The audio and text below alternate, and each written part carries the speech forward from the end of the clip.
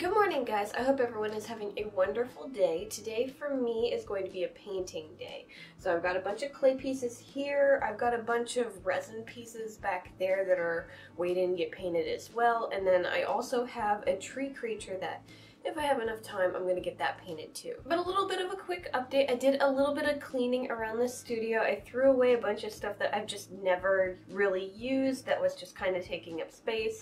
So all my shelves are nice and clean. I reorganized my paints and stuff like that, so you'll notice that this thing used to have like a bunch of different jars and tools and stuff like that. Well, that got moved to my closet, and now I have all my paints in it, so it takes up a lot less space. I have room on my shelves, and it's really nice to have this like less crowdedness around me. I also picked up a few new sculpting tools, just something fun to try. I've seen people use these ones every now and again. I thought it'd be fun to try and get a little bit more detail into my sculpting, especially since I'm going to be starting to do more molding. But yeah, this little guy is a commission for an Indiana Jones cosplay, so I am trying to make him as detailed as possible for the person that commissioned him. But yeah, as I was saying, I made a bunch of molds recently. I believe I showed them in the last vlog. We just didn't uncast them in time. But they came out really good. I did 3 sets for what is pretty much a monitor-themed dragon. And once I get the pieces done for this iguana, we'll start painting those. I've never really painted on resin pieces before, so we'll see how well that goes. But I'm really happy with how they turned out. You'll notice that I added a little bit of mica powder to each one to try and like copy the colors for whichever one is going to be whatever color. I'm right now just trying to use a bunch of old resin before it goes bad, so that's the main reason for this, instead of just using like white resin that cures a lot faster. I'm just trying to use up my resin, and then I'm going to order some new resin. I figured it'd be fun to add a little bit of mica powder, that way I could see the details a little bit more instead of having them just a solid like white or kind of opaque clear color. It's kind of refreshing working on a new like reptile piece. I haven't done a hyper-realistic reptile in a very long time. I've been actually wanting to design another like realistic looking reptile type dragon, but I've just been trying to get all these commissions done, so I haven't had a chance to start a bunch of newer pieces other than working on the molds and stuff. Once I get them done, which this one and the tree are the last one I'm working on, I might take more, but I will probably not take too many more, just so I can take a bit of a break. And I'm going to get that Screamer Fox Spirit done. I know I have a bunch of you guys really wanting to see how that's going to come out, and I have a better idea of what I'm going to do with it now. So that's probably like a really good thing that I took a break from it, because I wasn't really sure how I wanted to go about doing it, and now I have a clearer idea of what I want to do with it. So I'm really excited to start that back up. So I want to get these all done real quick, but also, they're super detailed pieces, so I have to take my time at the same time. Oh, another fun thing that I ended up doing was changing up my oil painting setup. Someone threw away the top of a desk that looked really cool, and it was solid, it was nice, it just didn't have legs. There was a few very small scratches. It wasn't cheap furniture at all. So I decided to grab it. My original plans were to use it under the TV stand and have it kind of as a pull-out table to work on, because our area is kind of like tight in the living room, so we don't have a coffee table, so it'd be nice to have a little work area there. Right now I have a little piece of wood and one of my fold-out tables underneath there, and I just pull that out to work on whenever I want to work in the living room. But I ended up deciding to use it on my like easel area because it didn't fit under there. It was just a little too big. So I just kind of set everything up on that, and I think it looks pretty cool. I got all my plants all spread out now. Most of my oil painting stuff is over there and off of the shelves in here. and I think it looks really nice. It's definitely different. The original plant stand that I was using, I have pushed back with all my like brushes and a few of the other plants. Got more room for my palm trees now. They're getting kind of big and I've got multiple of them, so it was definitely nice to just kind of do something a little different. But yeah, I've been just kind of slowly trying to like clean things up,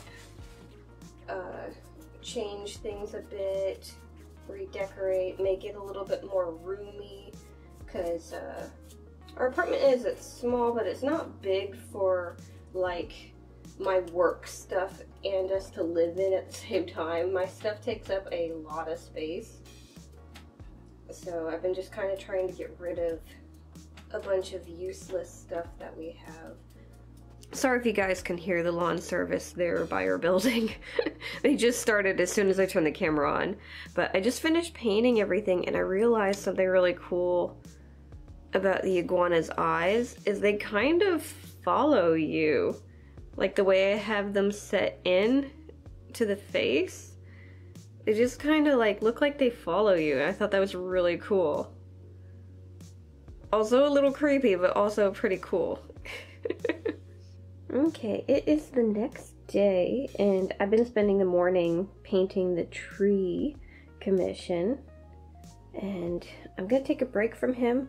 I think I'm pretty much done other than adding a little bit more detail around his face.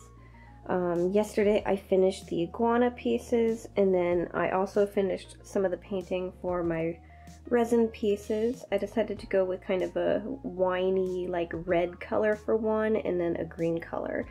And then I just have the blue pieces that I just started, and we're gonna work on those today.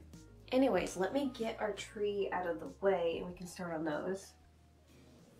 Yeah, so I am so happy with how these molds came out. I've already started sculpting a different idea for my shop. I've got a really cute, just kind of strange thing that I want to make, so I've been slowly trying to work on that at night. I've taken a break because I'm kind of like not sure how I want to go about doing the face. But yeah, I love doing these molds. Also, I've noticed the resin, it takes the paint so much better than the clay. Like it does have a chance of peeling off, but while painting, it's going on so much easier than painting clay. So that's like a really happy little surprise. I wasn't sure how it would do compared to painting the clay, and it's doing so much better. But yeah, once I get these three done, I'll add them to the shop, see how they do. If they do really well, I'll probably make some more. But I want to work on another mold piece before I do too many of these. I still need to add the horns to the head. I would just want to connect them after getting all the painting done first. I don't think I'm gonna really like paint the horns. I might on like this one. I kind of want to paint the horns for this one, but I think I'll leave them the color of the resin and just go over it to make them look a little bit shinier. Debating on, with these, doing the claws the gold like I did with the other ones. I think it'd look nice. I just don't want to be too matchy-matchy with them, but like they are going out at the same time, so they can kind of look alike, and then next time I do more, I could do a different like color theme to where the claws won't be gold. But I don't know. I think the tripod decided to move for some reason. I think the gold will look good with the blue. In worst case, I paint over it if it doesn't look good. Oh, I guess on some more personal news, I actually ordered and I have a little workout bike now. I decided, since I've been feeling a lot better, to start working out. Not to like lose weight or anything like that, to just like feel better in general. Because I just feel kind of bleh physically. I know I could be in better shape, and it would just be nice to actually like just improve on that. So yeah, I've been trying to do it. I'm so out of shape. It is like kicking my butt. But I've been trying to do it like every other day, like 30 or 40 minutes. Which is kind of hard, because I don't think I've ever mentioned this, but I have scar tissue in my right knee. I ended up scraping it like years ago, and it ended up getting a staph infection. So I have scar tissue under my kneecap, so like it actually is really hard for me to like walk sometimes because of that, if it inflames and stuff like that. So I do need something like cardio, that's why I got the bike, but it is really hard on my knees. So I've been taking it kind of slow. You won't see me like pedaling super fast or anything like that. Mainly just kind of going at a nice relaxing bike pace, and I'm still out of breath. But yeah, that's my little random update that's not art related. Just been doing that. Oh, I guess another little update. I've been reading more at night lately, which I found really relaxing. I started up on one of my favorite book series, which I did not know had so many more books. So I'm really happy about that. And I've been starting up on that. Michael's actually the one that got me started back up on it, because for my birthday he ended up getting me a book from the series. And I didn't know they had a new book. And then I looked it up, and then there were like 6 or 7 new books. I was like, oh my god. It's been a while since I've read. Which I already had a bunch of books from it. I guess I should mention the series. Does anyone know about the like Shadowhunter series? I can't think of the name of the author. I can't think of her last name, but it's like Claire something. And it's like, the first series is like the Immortal Instruments. And I really like that series. I started back up by reading one of the more prequel series. It's not really a prequel. It kind of covers the entire thing because it's following a separate character than the rest of the books follow. It's still kind of a main character, but he like has a very long lifespan, so it follows him through like the age of like when did the book start? I think it started in like 1800 something, and then it ended in the like 2000 range. So it's a very interesting book, reading something that spans such a long distance following one character, which I really, really liked, actually.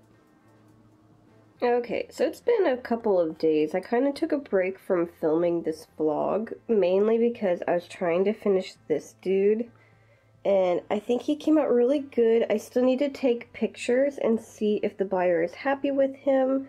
So he's technically not done until I get the okay that he's done. So yeah, I finished him, and then I also got all of our clay pieces done for the Iguana commission and my monitor dragons. So they all look really good. I'm so happy with these, and it's really cool how light they are versus if I had these made out of clay. So I got those done, and I also kind of started on putting them together. So I've got the tail and the body kind of put together, and the wings. So the little like finger bits for the wings are already in place. You can kind of get a better idea of the wing here. And I'm going to start putting the legs together. We also have the faces all finished too. But yeah, I'm going to start gluing these onto the fabric for the legs, and then I'm also going to start putting the iguana together. If I look like my eyes are puffy, it's not because I'm sick, it's because I am lacking sleep. A couple days have been pretty rainy and stormy and stuff, and Axel does not like the storm weather, so he was all freaked out last night, so I didn't get much sleep trying to keep him in bed and settled down and stuff like that, so I'm tired. Anyways, got all the fabric, and we're going to start gluing these in place. I'm so happy with how these came out. I'm just really hoping that they do well in my shop, because things are kind of dying down, which is nice, not being super busy, but also like things haven't really been selling in the shop. So that's kind of concerning. Plus, I haven't really even put anything in the shop. I've been so busy with commissions, so it's probably partially my fault. Like every website, they have algorithms, so it's probably like, hey, you haven't added anything, so we're just gonna not show it as much. I really am not sure how Etsy deals with that stuff anymore. It's changed so many times. Oh, so another little update. I don't know if anyone else is having this type of trouble, but I am having the hardest time finding original Sculpey in bulk online. And I'm running low, which it's probably a good thing that I'm starting to do molds because it looks like there is like a Sculpey shortage nationwide. Yay. But yeah, I have only a couple pounds left and I'm really worried about running out. I mean, I can still buy like smaller packs, but they're like a lot more expensive than they normally are. What's it? Usually I try to get the bulk like 24-pound box set because it's just a way better buy than anything else. Plus I would end up going through the other box sets like crazy fast, so I don't really want to like order clay that many times in a year. So I usually just get 24 pounds. That's the largest you can get original Sculpey. And I can't find it anywhere. I think I found one person selling it, and normally this box is like $150 at most after shipping. They wanted like $360 for this box. And it's like, that's insane. So I am still on the hunt for original Sculpey so I can continue making clay pieces. Hopefully I can find some. If not, I'm gonna just have to get like an 8-pound box and hope that it's not priced the same as the 24-pound box, because I've seen a lot of the 8-pound boxes at over $100, which is also just way too much for that much clay. And then I also can't really buy the like 1-pound boxes. I go through that in like, I can go through that in a week if I was working on a lot of clay. It's really easy for me to go through over 1 pound to 2 pounds in a week, depending on how much clay I'm working on at the time. So yeah, I've been checking like all the different sites. I've even been checking Walmart, I've been checking Blick, Amazon, Hobby Lobby, Michaels, all of those websites, and have not been able to really find the bulk pack of clay. Usually I get it from Blick, and their website doesn't even give me a time when they're gonna restock. It says indefinitely out of stock. Okay, so it is Friday. I have gotten a ton of stuff done. I'm gonna show you guys everything. Real quick though, I ended up getting an order of glue sticks. I decided to buy it in bulk because it's just been kind of a pain to buy it 100 sticks at a time at Walmart, so I got 1,000 glue sticks. I'm gonna fill my container and then put the rest in storage. And then I have a bunch of different pieces that I finished. I'm gonna show you, and we're gonna take photos of them for my Etsy shop and for the buyers. But yeah, this was actually a really good buy. I don't know how many people like need bulk glue sticks, but this was like $40. And if you buy glue sticks, you know that 100 is like usually $8, so much better. So I will not need to buy glue sticks for quite a while. And then I'm also waiting on a big order of resin that's coming in. I ordered 2 gallons, so a gallon of each, the resin and the hardener. And that's supposed to be in today. With that, I'm trying a different brand. I see a lot of people using this brand, so I'm gonna try it out to see if I like it. The other brand that I'm currently using is really good. It's an old container, so it's starting to yellow, but it is a little bit heat sensitive, so you can bake resin in the oven with like low temp baked clay, and normally I have no problem with it, but when I switched over to the resin that I currently use, it does have the tendency to crack if you drop the temperature too fast. So if you bake something and you pull it out of the oven real quick, the surface of the resin will end up like splitting. So obviously I've had to be really careful with it if I'm baking it into clay, and I'd like to try out a different brand to see if I can avoid having to worry about that. Okay, let's get this out of the way, and I'll show you guys all the different creatures I finished. Okay, so first off we have our one tree creature. I did message them and they decided that they wanted moss growing on one side. We added a few more mushrooms on the arms and stuff like that. But yeah, these are the changes they wanted me to make. I'm going to take photos of it, make sure that they're happy with it, and then we can probably get it all mailed out. And then I have my green iguana commission. I got it all painted and put together. I'm really happy with how vibrant it came out, and I can't wait to hear what they think about it. I haven't done a realistic reptile in quite a while, so this was definitely fun. I'm actually debating on like making another iguana head because the feet that we molded for the one monitor dragons are very similar to this. So if I made a more like reptile-like head, we could end up molding and casting and doing iguanas or reptiles similar to this. So I kept the pattern, and I'm debating on doing that because it would be another way I could use those reptile feet type molds. So yeah, there's that. And then I finally finished all three of our monitor dragons. I'm so happy with how they came out. I love the little floppy bodies. They're just super cute, and I can't wait to make more. I'm gonna put them in my shop, so if you guys are watching now, I uploaded them this morning when posting this video, so they should all be in my Etsy shop. Links down below in the description, but I have a green one. I actually love this bright green, super cute. I got kind of more of a purpley, more wine red colored one. And then I've got this more baby blue one with the spotted belly. I love how the spots look. It's just a fabric that I haven't usually used before, and I think it came out really cute with this one. But yeah, all three of these are going to be in my Etsy shop, so check the links down below if you want one of them. Once they're gone, I'll have to make more, so give me a little bit of time, and if they sell really quick, I'll make a bunch more.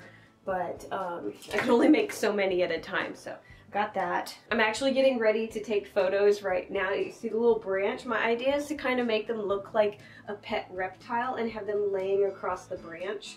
So I managed to set everything up as best I can. I got my fake like grassy like leaf stuff here, my branch tied up here with my little clamps. And I'm just going to take photos and get them posted for you guys. So that's what I got done this week. We got a ton of stuff done.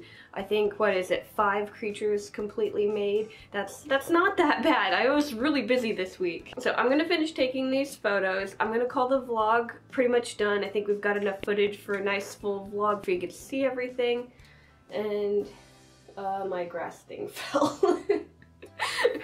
This side is held together with a little bit of duct tape because I don't have a clamp over here.